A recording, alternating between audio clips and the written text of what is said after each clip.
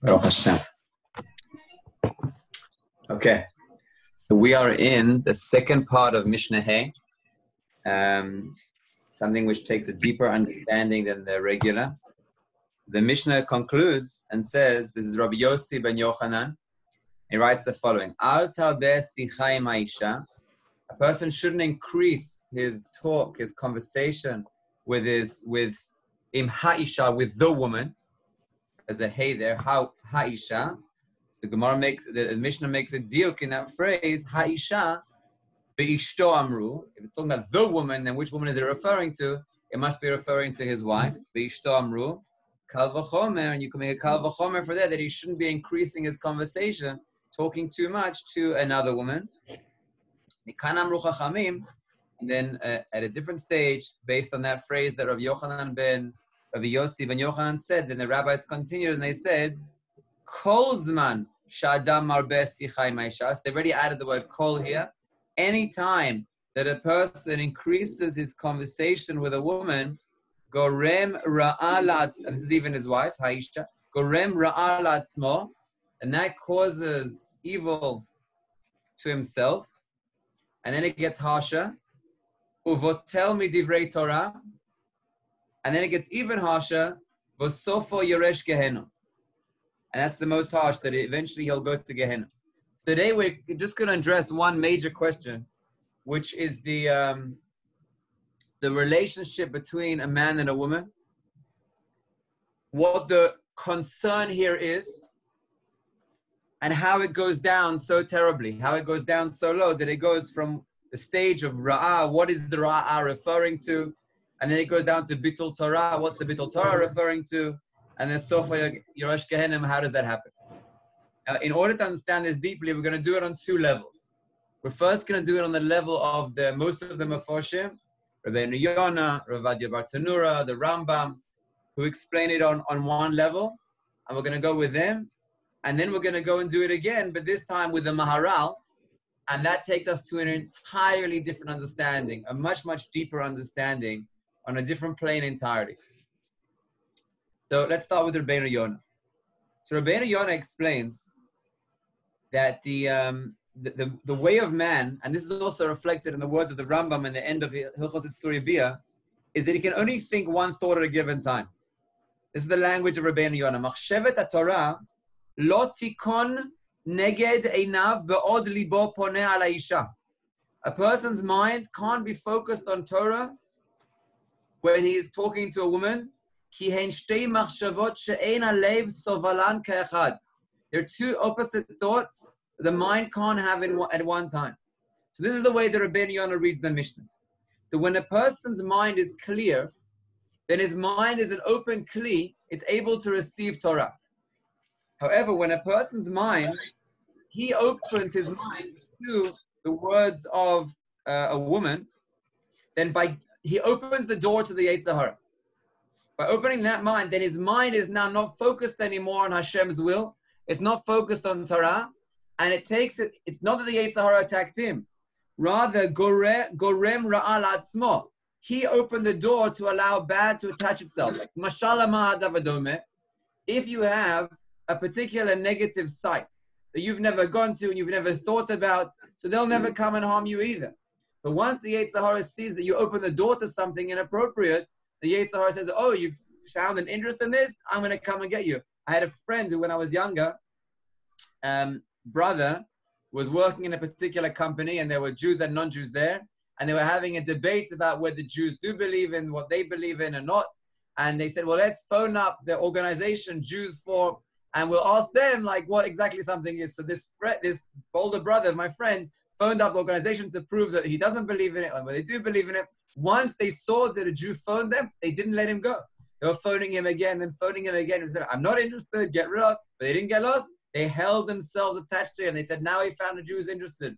So the first thing is, once a person opens the door by speaking extra to a woman that he doesn't need to speak to, then he's gorem ra'al atzmo, meaning in his mind. I'm not saying the woman does it to him, but in his mind, the thoughts of the woman, now the Yetzer Hara of Arias now has an opening.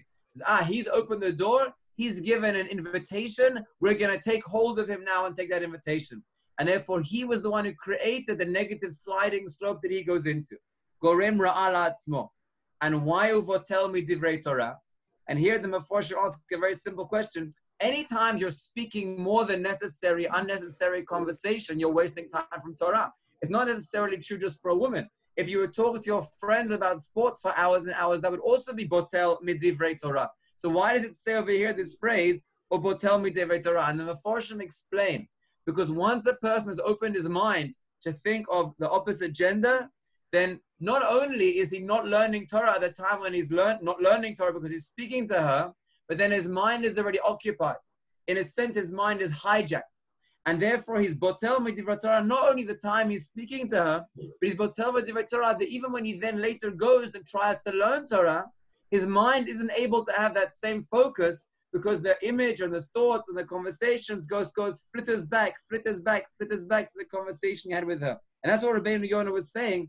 The machshava of Torah won't be able to be him when he's thinking about the woman and his thoughts, because the two minds can't be. What do you mean the two things can't be at the same time? Right now he's talking to her, afterwards he'll go and learn Torah. No, he's saying that even when you finish talking to her, and now you're coming to learn Torah, the mind won't be able to be occupied in Torah, because the mind is already hijacked by the thoughts of the woman that have gone into his mind. He spoke to her once, and I was thinking, should I speak to her again? Or what did she say? Or how could I have said it? And it's all the Yetzer Hara starts working overtime in order for him to. And if a person thinks that it ends there, so then the Perkei Avos continues and says, "V'sofo yoresh gehenam." Why? Shesof ba lidei avera, achar asher b'shirirus libo holech u'medaver devarim ima, al kol panim yaseh chet v'yared she'ula. Now the Rabbeinu Yonah gets extremely harsh at this point, and he basically says that it's a slippery slope, and once you've opened the door to it, it's almost impossible to get out of it. He says that once it's almost like a net that he's been captured into. It's almost like he's in a Beit Asurim and he can't get out. And therefore he concludes and he says, "Hachoteh eino mitrachek midarchei ra ve'ein libo shalem." Once a person begins the sin won't necessarily attach itself to you. But once you open yourself to the sin and you're still continuing to be occupied in the thoughts of it, ein libo shalem mizdamen lo inyan kazeh. HaKadosh Baruch Hu will allow it to happen. It's as if like what it says in the Gemara Makkas, that anyone who wants to be pure, then HaKadosh Baruch Hu will enable him and encourage him and allow him to be pure. Anyone who wishes to be impure, Hashem won't push him on that path, but it'll open that path up for him. So here on a initial level, Kol zman she'adam marbeh sicha im ha'isha, whenever a person allows his mind to focus on that, he empties his mind for that area, he allows his mind to get occupied in that matter, then he's gorem ra'ala atzmo at the very moment that he's doing it. And not only that, but even when he later comes to learn Torah, botel midivrei Torah, he won't be able to focus on his learning because his mind is already captured, hijacked by those thoughts. And once he's so involved in those thoughts, then the Yetzer Hara of desire will work and will capture him, chas v'sholom. It will even bring him to do sins. Just one more insight before we get to the Maharal's way of explaining it, is there's an extra word that was added here, the word kol. Why did the Mishnah add the word kol? Kol zman she'adam marbeh sicha im ha'isha. And I didn't see this written anywhere, but from conversations that I've had with people, I thought maybe this is the interpretation. There are some times when a person is in a healthy frame of mind, a healthy emotional state, and then he says to himself, I recognize clearly my mind is functioning well, speaking to a woman who you're not ready to get married to, or even speaking to a woman who you are ready to get married to, but over the top too much, that is unhealthy. I'm not going to go down that path. However, when a person is in an emotionally fragile state, then he feels like no male could understand me now. There's no one I could speak to who would really get me, who would really understand me very clearly. And therefore, the only one who would really understand me now is a girl. That's the only one who would really deeply, because I'm in a sensitive emotional state. I have to reach out to a girl now so that she'll be able to understand me. And therefore came the Mishnah to rebuke and uproot that thought and said, Kol zman she'adam, there's no exceptions here. Kol zman, anytime, and even if you're doing it from a needy place and you're doing it from a place that you feel is essential, it doesn't make a difference.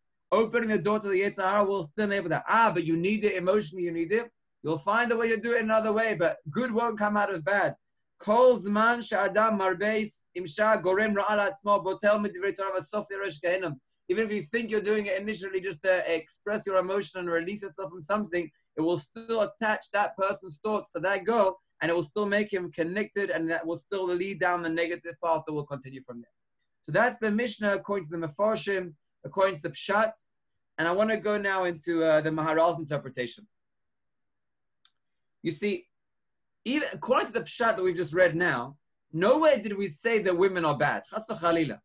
No, men are good and women are good. But now, why? Why would it happen? Is speaking to a woman, why is that going to cause him to go in a negative place? So you could read this Mishnah wrong, chas v'shalom, and you could say that, women are the source of bad, and therefore talking to women is attaching yourself to evil, and therefore if you talk to them too much, then that's going to cause bad to you, and you won't learn Torah, and you'll go to Gehenna. That would be one way of reading it in a very unhealthy way. But like the Maharal writes, I'm going to read you this quote. This is the Derech Chaim of the Maharal. He says,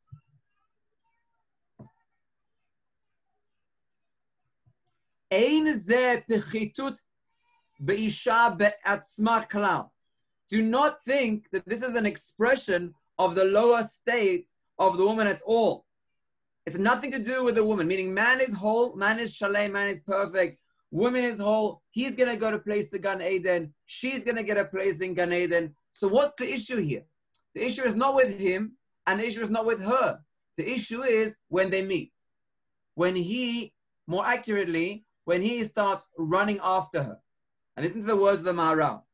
Ki davar zeh, meaning the issue here that we're describing in the Mishnah, Masha Adam yored lihiyot nimshach achar ha'isha. The issue here is where he's drawn after her. Meaning it's not a problem with him, it's not a problem with her. The issue is it's the man being drawn after the women. Noteh mina mitziyut, being drawn after the reality of his reality into her reality. Just to emphasize once more this point, the Maharal continues and he says, Lo ba'atana lema'et ahavat ha'ish le'isha. The author of this Mishnah, Yossi ben Yochanan, is not coming in any way, chas v'shalom, to say that a man shouldn't love his wife. Of course a man should love his wife. Tzvadai yesh le'ahov ishto k'gufo. Of course a man should love his wife. The Gemara in Yevamos Samach Beis. The Gemara in Yevamos Samach Beis continues there and says many other things, that any man without a woman is not considered a man, doesn't have Torah, doesn't have Shleimus, doesn't have a Choma, he's not even a person, he doesn't even exist, the Gemara says, if he doesn't have a wife. So clearly we're speaking in a very positive way about the connection between a man and a woman. So if it's not that there's a problem with a man, and there's not that there's a problem with a woman, and there's no other problem with a man loving a woman as long as it's his wife, then what's the issue here in the Mishnah? Even one's own wife, chas v'shalom, if he increases to seek after her, then he will end up in Gehenna. So what's it referring to on a deep level? Is it referring to taiva, but with the man's wife it's permitted? So what's it referring to? Could be that even with the man's wife, he'll want to be with her at times that are forbidden, and that's what it's referring to. That's what some of the Mefarshim say. The Maharal takes it a level a lot deeper, and I'm going to give an introduction in order to get to what the Maharal is saying. This idea, I haven't seen written anywhere explicitly, but it came out of the Maharal, and it came out of one of the Rebbeim that I once learned by, and I'm putting some pieces together, but I feel that it has a lot of depth to the idea, and it could be a very inspiring idea and give much more clarity and insight. Bear with me, it's a process, but it will get us to hopefully a much deeper place. Hashem created the world in a system where there's a koach mashpia, there's an influence, and there's a koach mushpa, that which is influenced. So some examples of that are Shemaim va'aretz. Hashem made the heavens, which is the one who influences, and there's the earth, which is the one that receives the influence. So the Shemaim gives down the rain, and the earth receives the rain. Now, the Shemaim is higher, but it doesn't make it better. It's a system where there's always one higher and one lower, and the one who's higher is being mashpia, is being influencing the one who's lower. And of course, the one who's higher has to give the influence, and the one who's lower receives the influence, and the whole system only works when they're working together. Now, in a sense, HaKadosh Baruch, not in a sense, the essence of the Mashpia is Hashem Yisbarach. The Chazal compare Hashem to being the Chosan and Klal Yisrael to being the Kala. In the role of the Mashpia and the Mushpa, Hashem is the ultimate one who's influencing. Hashem is the ultimate one who's giving the power to the world. Now, if you look at the ultimate essence of where influence comes from, it's the example of Hashem creating the world, which is Hashem making that which he can influence. And if you look at it from that perspective, you'll see very clearly that Hashem doesn't need it for himself. Meaning nowhere here is the sense of Hashem is influencing because he wants to get something out of it. But rather, like the Ramchal speaks many times about, at the beginning of Derech Hashem, for example, and in Meses Yesharim, that Hashem gives good for the benefit of the one who's receiving. So let's pause where we're so far. We've said so far that Hashem made a system in the world where there's many examples of a mashpia and a mushpa, the one influencing and the one being influenced. We also said that the primary example of that is Hashem in the world. Hashem gives influence to the world. And we said that in original form, in the way that Hashem made it, is that he doesn't need it. The one giving the influence is doing it for the sake of the one receiving the influence. That's the primary example of where it comes from. Okay, now, in all of nature where this model exists, there's no conflict because that's the nature that Hashem gave it. So when Shemayim gives Aretz, it's also the same example where the Shemayim doesn't need it, but the Aretz needs it. The rain comes down, the rain is benefiting the earth, the rain is doing it, and the earth is benefiting. But there's no question there of why is the Shemayim doing it, and is Shemayim doing it lishma? It's not relevant because that's the nature that Hashem put in the world, which is actually a reflection of the original way that Hashem is. Hashem is doing it to benefit the one who's receiving. So far, so good. Now, when you get to man, then also man and woman are a mashpia and a mushpa. If you just think of a way a child is born, it's very clear. The man is the one who gives the influence, and the woman is the one who receives the influence. So in a sense, kivyachol, the man is like Hashem, kivyachol, being the mashpia, and the woman is like the world, who receiving the influence. Really, Adam, the full Adam of a man and woman together is receiving the influence from Hashem. But in the micro vision of the man and the woman, then the man is giving the influence, the woman is receiving the influence. Okay, now here there's an issue, because man has free choice. Man is not like Shemayim va'aretz. Shemayim va'aretz, there's no choice there. It's just the nature of the world. So of course, Shemayim is going to be influencing and Aretz is going to be receiving. But when it comes to man, then there could be a hashpa'ah that comes from a healthy place. We could be emulating Hashem and doing it in a healthy way. Or chas v'shalom, there could be an unhealthy way, where instead of it being that the man is being mashpia onto the woman in the way that Hashem says to do, which is that Hashem's doing it just for the benefit of the one who's receiving, which is the ultimate way, that's the healthy way, the appropriate way, the way that we were designed, there could be something else happening, where the man will be doing it for the sake of himself. The man wishes to receive pleasure, and he gives influence to the woman not to benefit her, not to be mashpia on her, but he's doing it because he wants to receive from that. And that's not the way that Hashem made us. That's not natural. Going back to the model of Hashem, Hashem is mashpia only for the sake of the mushpa.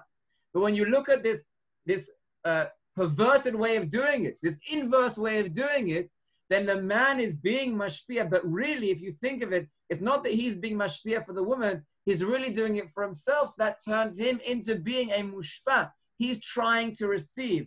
Instead of him trying to give, like Hashem, he's trying to receive because he wants to get pleasure. I heard a very terrible quote from Umas Ha'olam, from, not necessarily one of the greatest of the Umas Ha'olam, but this is the way that they said it, and it exactly defines the negative way of a mashpia and a mushpa in the unhealthy way. This is the quote. They said, a woman, a wife, is the tax you have to pay for pleasure. Hashem Yishmor, meaning you want pleasure, but You can only have it if you have a woman, you have a wife. So you have to have a wife. And that's a tax you have to pay in order to have pleasure. It's the exact reverse. Meaning instead of emulating Hashem Yisbarach and seeing the male as the mashpia, being there in order to give to the mushpa, which is the healthy way, the way of Hashem in the world, the way of Shamayim va'aretz, the way of a man and a woman in the way that Hashem designed it. Rather, what happens is the man turns into being a woman. Meaning the male, the mashpia, turns into being a mushpa. Meaning instead of him doing it for the sake of giving, he does it for the sake of his receiving, where he becomes a mushpa. So now, let's go back to the Maharal and understand this Mishnah on a totally different understanding, a totally different level. Kol Zaman Sha'adam Marbeh Sichai Ma'isha, what's essentially happening to him when he does that? The Maharal points out the word is Marbeh, meaning of course you're supposed to speak to your wife, of course you're supposed to have a conversation. That's a healthy thing to do. You're supposed to love her and give to her. But when a person speaks to her too much, then what happens is he starts to obtain her perspective in a way where it's reversed. And instead of him being the male figure, instead of him viewing the world from a male perspective, he starts to have a switch and he starts to view the world from that female perspective to the degree where he becomes a mushpa, where he becomes a wanting to receive. And he becomes then not anymore the emulating Hashem, being the male figure and giving, but rather he becomes what the Maharal understands this Mishnah is referring to is a man who interacts with his wife with the intention for him to benefit, for him to receive, where he's spoken, Kivyachol, spoken so much to his wife that he's gained and he's acquired the female perspective, which for a woman is Gan Eden. For her to be a mashpia and to receive the hashpa'ah is how she gets Gan Eden. But for him, it's Gehenna. If everyone recognizes their role and they fulfill their role, then each person will go to Gan Eden. Let me give a mashal for that. In the body, you have a system which is functioning. In the functioning system, you have a mind and you have a heart.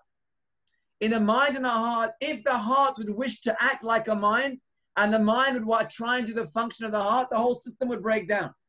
But when they work together in harmony, the mind is working with the heart, they're all trying to do their role effectively, the whole system can work together.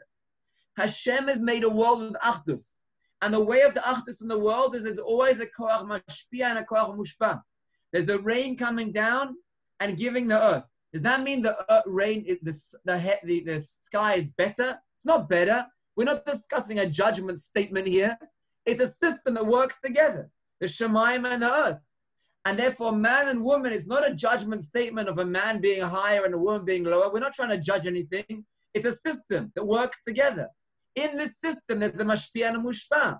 Hashem takes the role of the Shemayim. The man takes the role of the Shemayim. The woman takes the role of the Aretz, because he's mashpia and she's mushpa. What would happen if Shemayim would say, I want to be like the Aretz, I want someone else to give me rain? It's not working. It's not designed that way. That's not the system. It doesn't mean he's better or she's better. We're not discussing who's better. That's not the relevant topic. No one's discussing that. It's a system of how it works, how the Koach Mashpia works.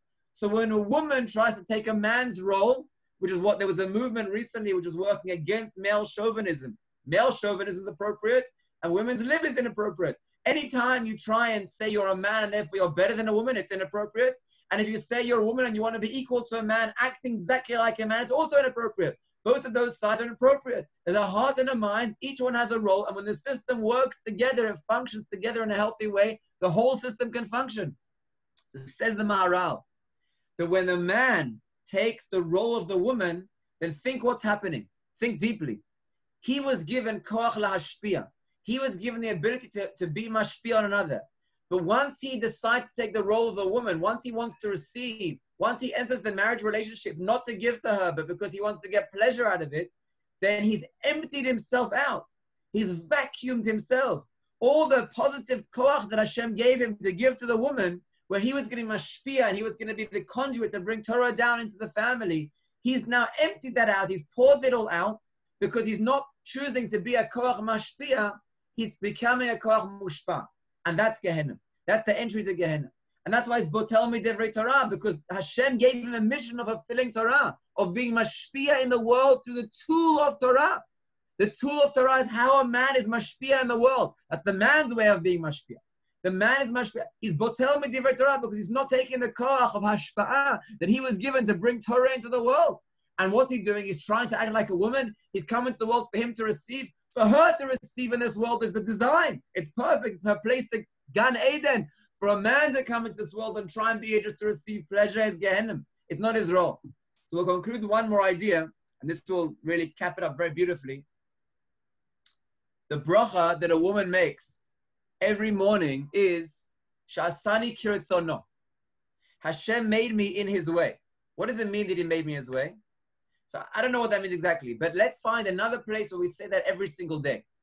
And if you look at the context of the other place, you can understand much more deeply what it means, Sha'asani kiritzono. Where else do we say every day that something made, that Hashem made like his will? Every day we say it, numerous times a day, up to 10. In Aramaic we say it. Yisgadal v'yiskadash shemei rabba. Ba'alma di vera chirute. Translation, Ba'alma in the world, di bara that he created, kirute kiritzono. Meaning, the world is created in the way that Hashem made it. And now you can understand very, very deeply. The world is the place of the being mushpa. Hashem is the mashpia, being mashpia on the mushpa. What is the place of the hashpa'ah that comes down? This world. Hashem doesn't want that his influence will remain in the higher worlds. Hashem desires to be in the tachtonim. Hashem's whole desire is to bring Shechina and to bring Kedusha down into this world, into this physical world. That's the design of the world. Yiskadal v'yiskadash shemei rabbah. We're praising Hashem's name. Where are we praising his name? Where is the place of this praise? Ba'alma divra chirutei. In the world that he created as he wills. What's his will of this world?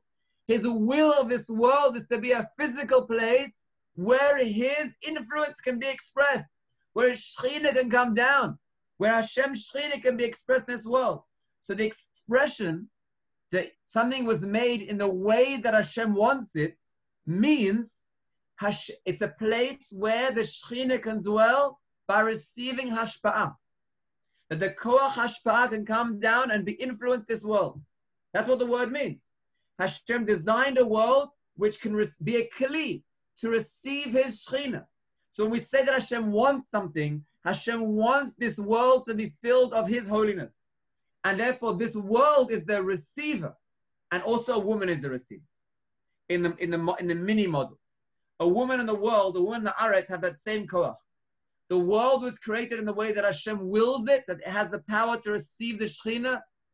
And a woman was created in the way that Hashem designed her to receive the Shechina. And what is the common denominator between them? They're both involved in physical things. The world is the place of physicality, and the woman's nature is that she likes to look beautiful in the way that she looks. She likes to make other things look beautiful in the way she designs things, make the home look beautiful. And the Gemara says that you should listen to the woman in the way that she wishes to design her home. That's her koach. Her koach is this world. Her koach is the place where hashpa'ah can come down. She was designed in the way that Hashem willed her to be able to be in this world and receive the Shechina. That's a much deeper understanding. So let's summarize the 2 points that we made. The lower level is, we're going to summarize the 2 points we made and we're going to connect them. The lower level is that when a man follows after a woman, it means he's following after his desires. And then he's causing bad to himself, and then he's not going to be learning Torah, and he's going to end up in Gehenna because he's opening the door to the Yetzer Hara. That was on the lower level.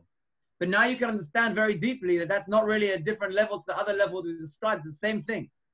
That when a man makes himself into he that looks for desire in this world, then he's trying to be a mushpa. He's trying to be a receiver. He's looking to be that which can receive pleasure in this world. That's why he's gorem ra'alat small botel medivrata and going to Gehenna. Rather, what should man be? He shouldn't be looking after the woman, not on a physical level and not on a spiritual level. He shouldn't be looking after a woman on a physical level to be looking at her body. And he shouldn't be looking after her on a spiritual level of, I wish to be the one receiving. The woman was made like the world, to be the koach hamushpa.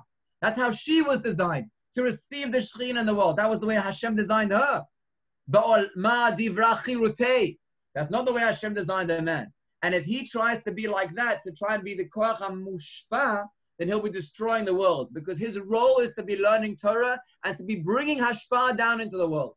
That's the koach of the male, that's the koach of the female. If the man denies his role, either by being chauvinist or by being like a woman, then he's betraying the design that Hashem gave him. Hashem gave him Torah to bring hashpah down into the world. Hashem designed the world and the woman to be that which receives the hashpah, in order that Hashem's name can dwell. And only when you have Ish ve'isha, only when you have the two of them together, then you have Shechina b'nehem. Then the Shechina can really dwell. Yeshar koach. Thank you for this. Thanks so much, Rabbi.